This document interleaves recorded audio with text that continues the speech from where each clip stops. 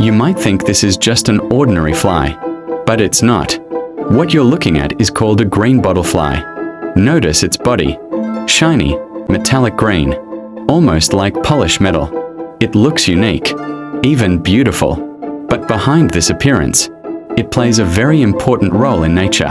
Green bottleflies are usually the first insects to arrive when something starts to decay, like rotting food or dead animals. And there's a reason for that. They help break down organic matter, speeding up the natural recycling process of the environment. Without insects like this, nature would be buried in waste. In science, especially forensic science, green bottleflies are extremely important. Experts study their larvae, or maggots, to estimate time of death in investigations. The size and stage of the larvae can reveal how long a body has been there.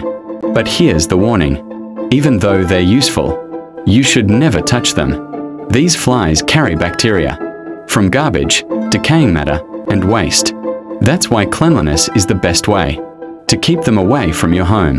Their lifespan is short, only 2 to 4 weeks.